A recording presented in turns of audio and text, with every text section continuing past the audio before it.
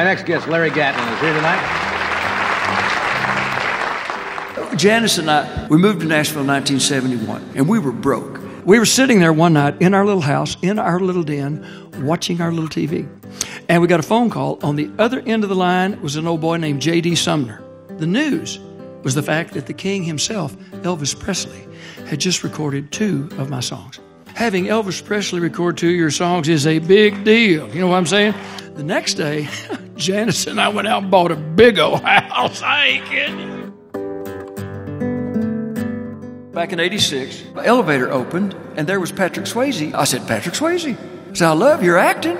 He said, Larry Gatlin, I love your songs and your singing. I said, let's be friends. He stuck out his hand and said, we already are. My favorite Roger Miller story. I'd stay with Roger when we'd go out to do The Tonight Show and Merv Griffin and all that stuff. He said, hey, Gatlin, you want to go to Streisand's house? I said, yeah. Well, we finally got to Barbra Streisand's house.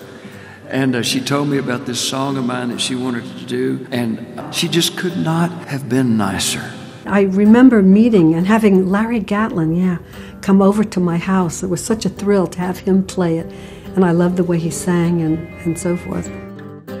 19 years ago, my cell phone rang, I answered it. This big booming voice said, Pilgrim? That's what Johnny Cash called me for 30 years, folks. I said, hello, JR, how are you? He said, I'm fine, Pilgrim. Miss June ain't doing too good. Brother Steve and Brother Rudy and I were very honored to be asked to sing at June's going away party. She's a heck of a gal. I miss her every day, I really do. It was barely 5 months later, I was very honored to be asked to help carry my friend, my buddy, my big brother, Johnny Cash, to his final earthly resting place.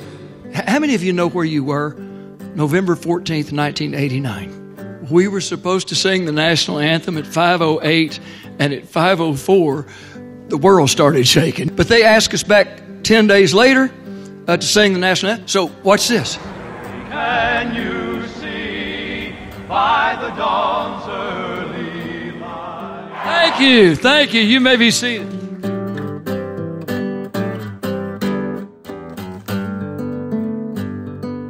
And you know what? None of it would have happened without nice people like you.